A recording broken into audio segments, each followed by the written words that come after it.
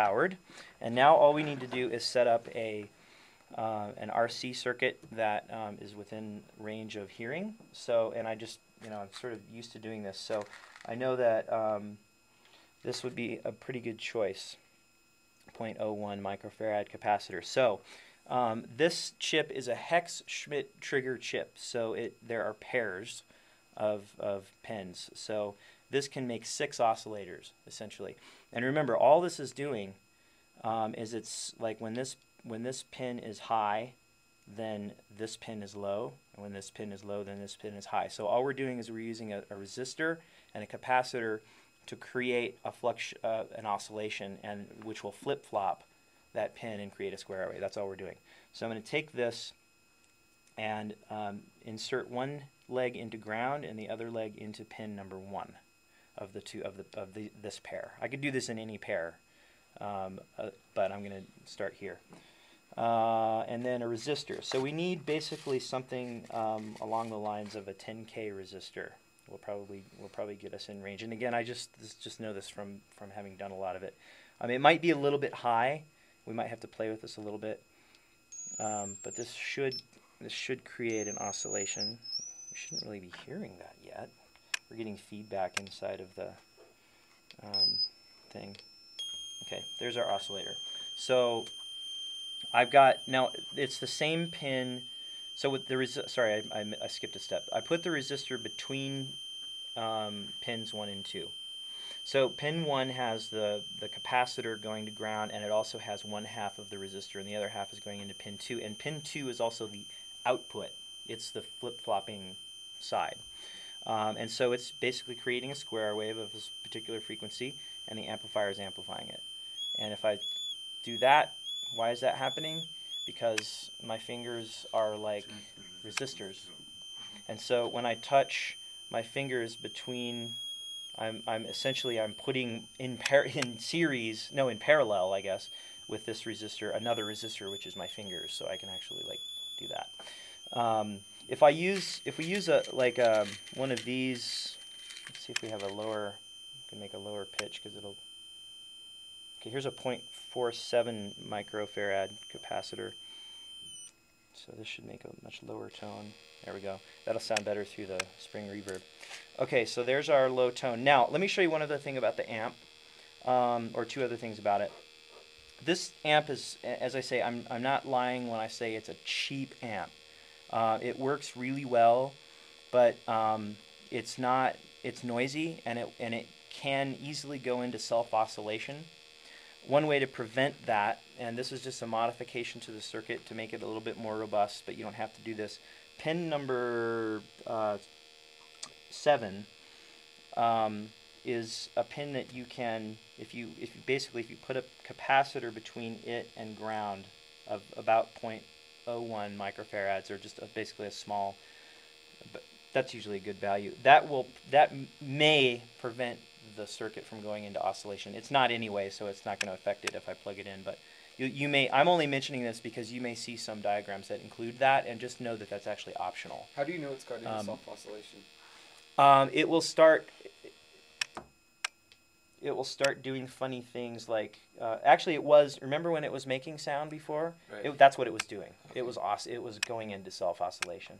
And sometimes when you're building a complex circuit, and it's kind of weird and feeding back, it can freak the amp out. I don't understand exactly why it happens, but I definitely know that it happens.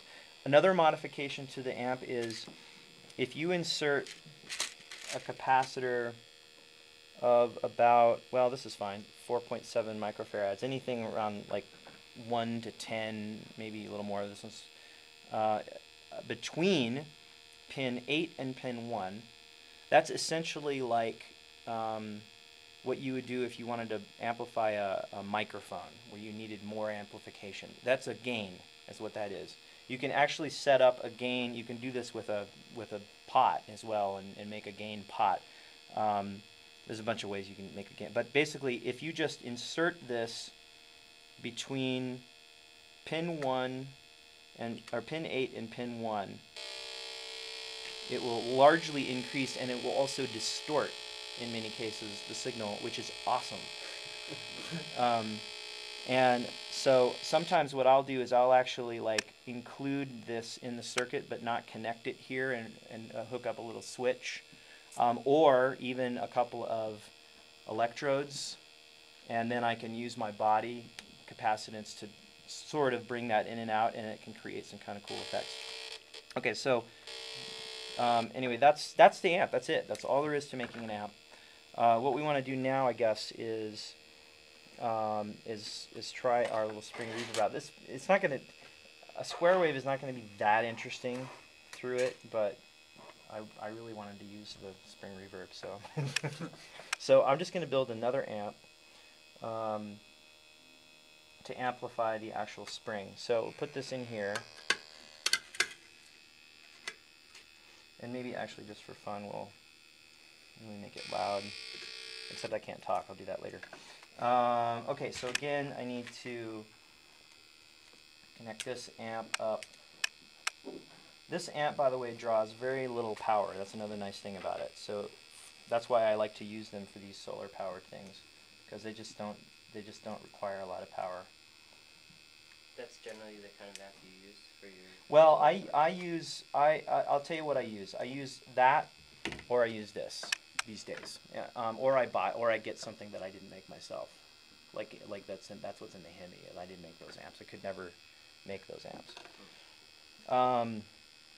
I'll never say never, I guess, but okay. So I'm going to basically do exactly the same thing with this amp. I'm going to hook up pins 3 and 4 to ground. Hook up pin 8 to power. Let's see. We need another capacitor for the output. Doesn't really matter. This is another 100 microfarad. Perfect. Stick that there. Did that go in? Yeah. Now, is there a? You want to hand me that big, fat speaker? Yeah. By the way, speaking of speakers, it doesn't really. I'm using these. This is an 8-ohm speaker. This is a 4-ohm speaker, I think. It doesn't make much difference, by the way. Okay, so I'm going to connect this to the other amp. So ground, power, and then what I want to connect up to that amp is the actual contact microphone. Now, I'm going to have feedback issues if I'm not careful. Well, we'll just let that happen and correct it. But so this is going to go to ground, one half, and the other half is going to go to the input of the amp.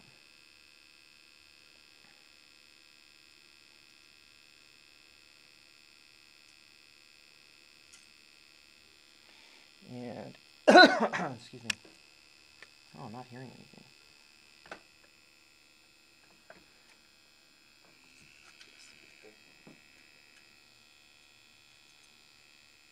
Let's see if I.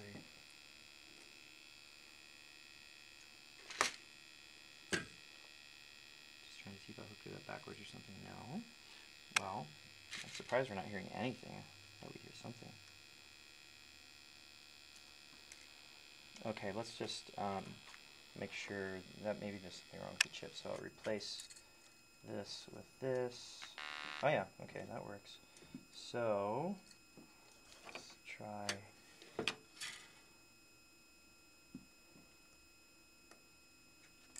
So we know the speaker works.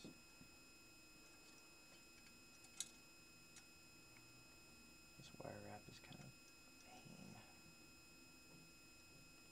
Oh yeah, so something's weird about. Oh no, oh I don't have input right now.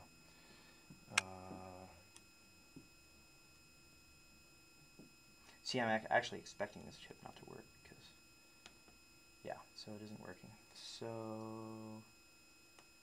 let's try another chip. Can't get that to stay in there.